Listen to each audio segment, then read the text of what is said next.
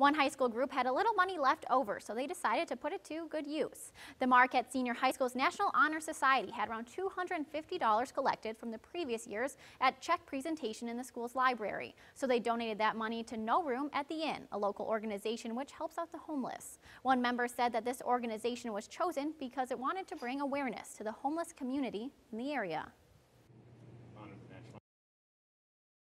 I think it's a really great feeling. It's a lot more personal that we can keep it here in the community, especially now in the holiday time. It's really hard. Winters in Marquette are hard. And so it's just a way for the National Honor Society and its members to reach out. The representative at Room at the Inn who accepted the check said that it took around $100 a day to operate the warming center.